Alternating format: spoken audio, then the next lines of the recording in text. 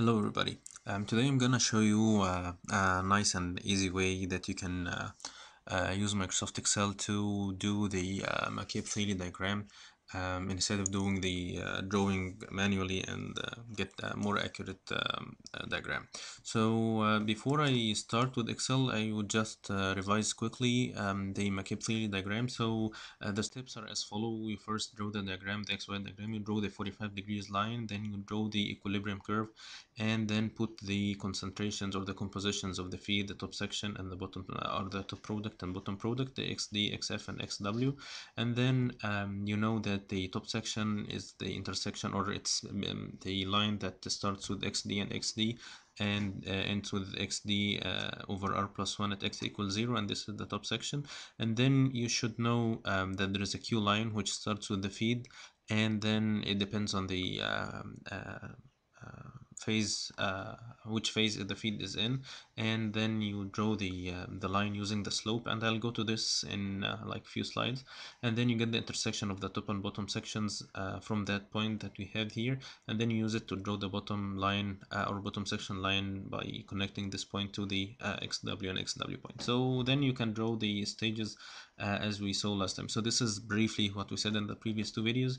And then we said that you need to know the reflux ratio, which is the R, and in order to get it you need to calculate the minimum reflux ratio, which is the intersection of the you get the pinch point, which is the intersection of the Q line and the equilibrium curve, and then you connect this point, the pinch point, with the top section line point, which is XD and XD, and then the that point is XD over 1 over XD over 1 plus R minimum.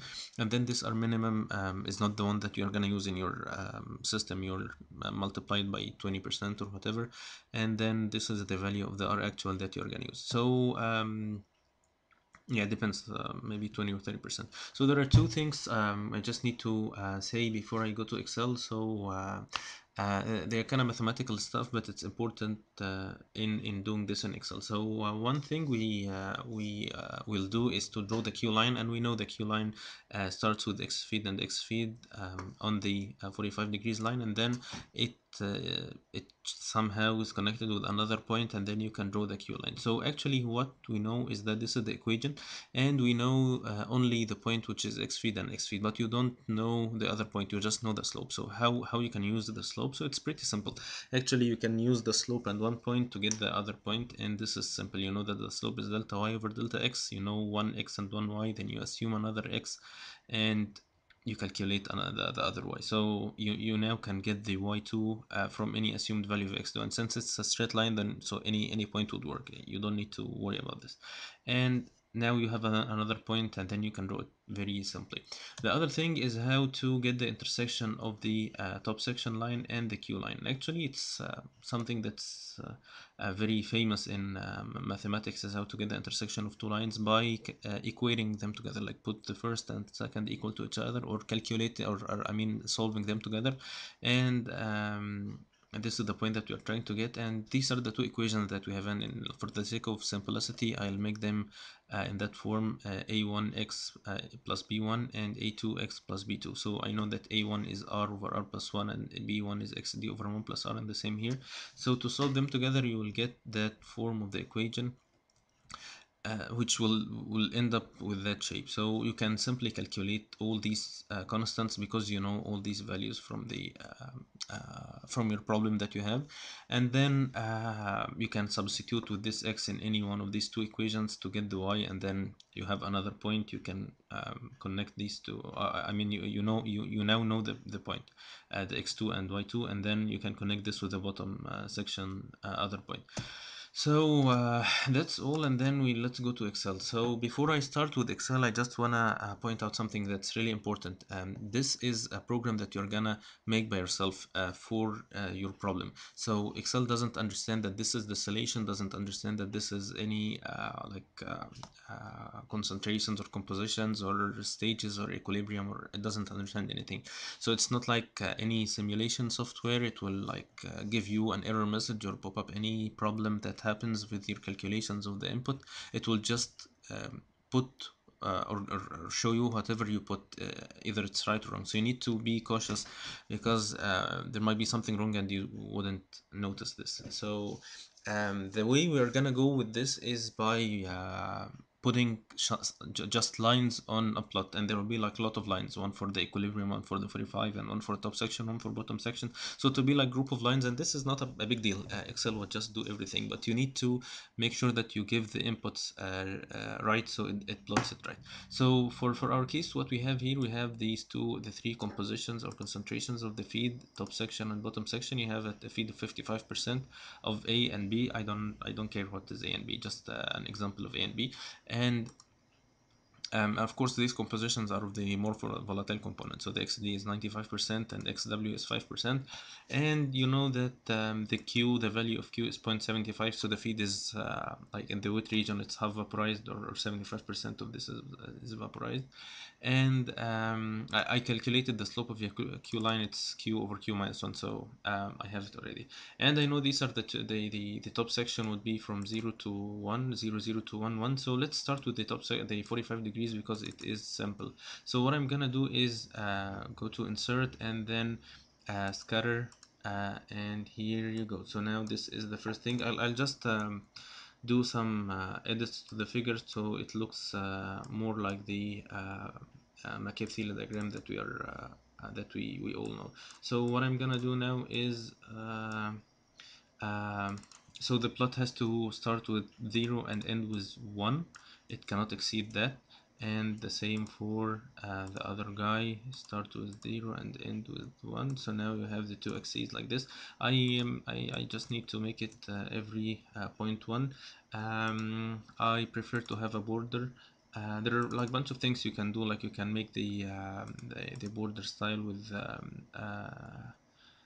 like thicker, whatever. Oh, I'm sorry, I did something. Yeah, it's here. So you can make no tick marks here, no tick marks here, just so it's not gonna make any difference, just to make it look more familiar. And then I prefer to have like a border here, just to have everything like what we are used for. I'm sorry, I like to make it look nice, so it wouldn't take much time.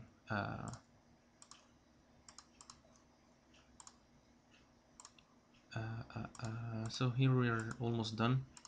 So I have here one thing here, which is the uh, so it's not actually done. So sometimes this happens. It flips the um, oops, sorry. It flips the axes or the x and y. So if you have any problem, you can go to select data. I prefer to rename every one. So I'll say this is the 45 degrees line. So I know that this is the 45 degrees line. And here you have the 2 points. I don't want points, I want it to be lines, so I need no markers. I need line style to be thin, so they don't make trouble. So now you have something which is more familiar than it was before. Now we need to put the points that we have. So I know that the top section starts with XD and XD, so I'll link everything to the initial values that I have here, and I'll tell you at the end why I'm doing this. So I have the Q line starts with X feed and X feed, so I didn't do any calculations yet. I'm just putting the inputs that I have, and the bottom section is 1 point is X W and XW. So let's see what we have now. We need to plot the equilibrium curve. So one form of the equilibrium relation is this. It's alpha x over 1 minus 1 minus alpha x, which is one sort of equation that's kind of famous.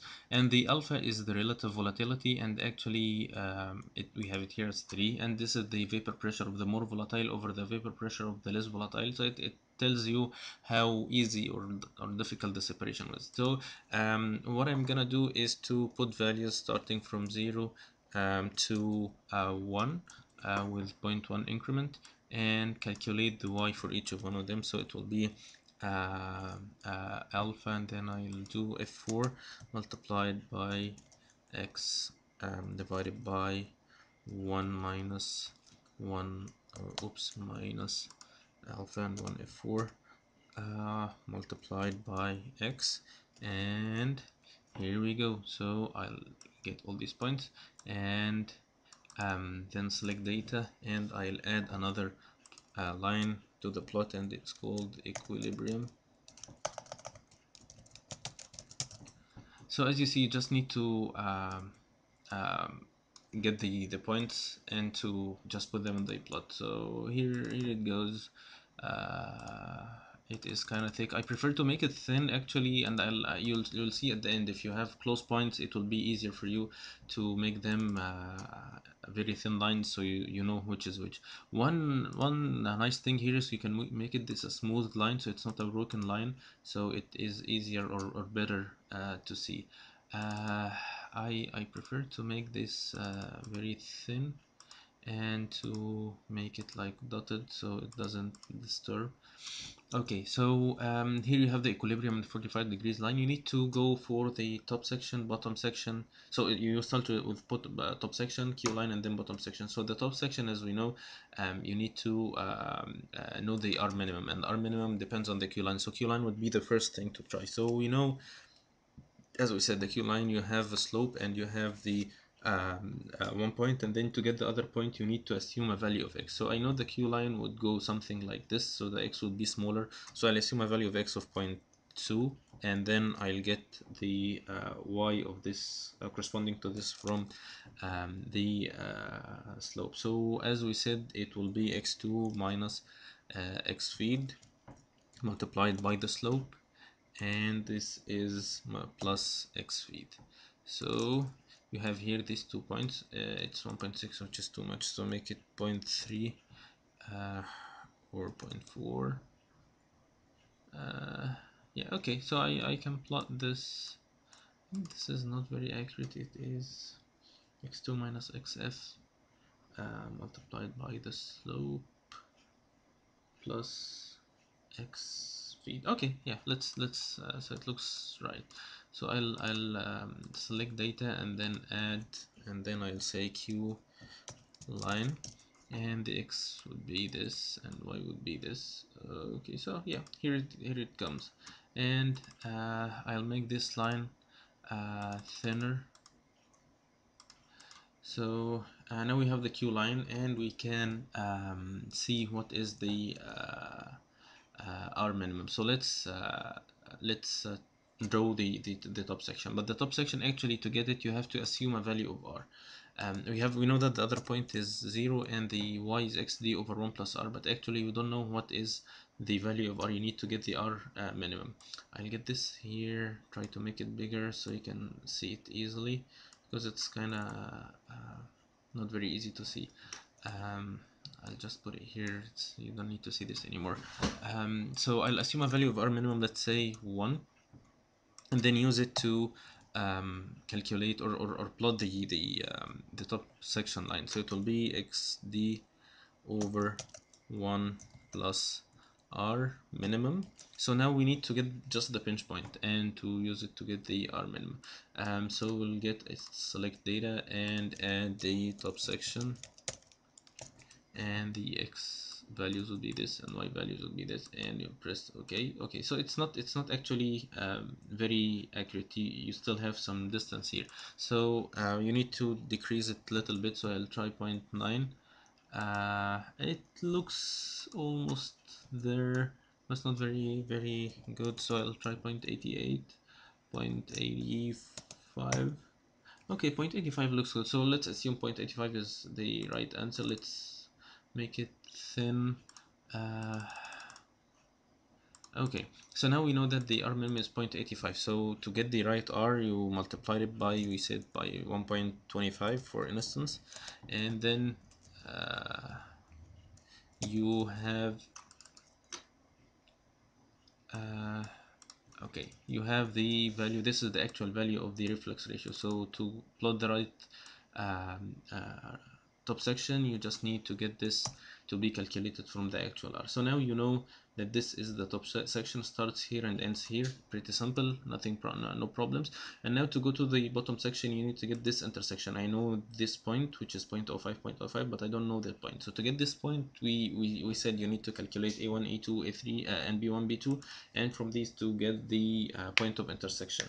So A1 would be R over 1 plus R, and A2 equals xd over 1 plus R, which is this, and B1 would be the slope, which is minus 3. Oops. So I already calculated them before, so I don't need to do the calculations anymore. So I'm sorry, I did something wrong. Um, this is B1. I'm sorry. This is B1, which is xd over 1 plus R, but A2 would be the slope. Yeah, I got confused. So just this here and this here. And for the B2 would be negative x feed, which is this, multiplied by or divided by Q minus 1. So here I have all the points, and to get x, you just calculate it from B2 minus B1 divided by A1 minus A2, and then y would be calculated from any one of the two equations, which is A1 multiplied by x plus B1. So now you have A1 multiplied by plus b1, this value. So now you have the 2 points. In order to check that looks like right, it's around 0.5 and 0.7 something, which is right. To make sure that you're right, you need to plot the bottom section, and if it starts at the same point, then you're right. So this is the last step here. You'll add the bottom section, and the x would be these points and y would be these points, and voila, yeah, here it goes. It looks perfect. So the line style, I'll make it thinner, and now your plot is ready.